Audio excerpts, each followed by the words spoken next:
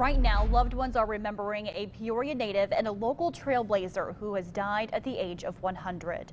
Elise Ford Allen died Wednesday, according to her family.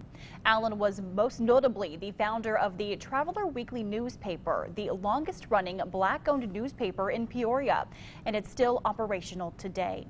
Allen started the paper in 1966, reportedly becoming the first African-American woman in Illinois to edit and publish a newspaper.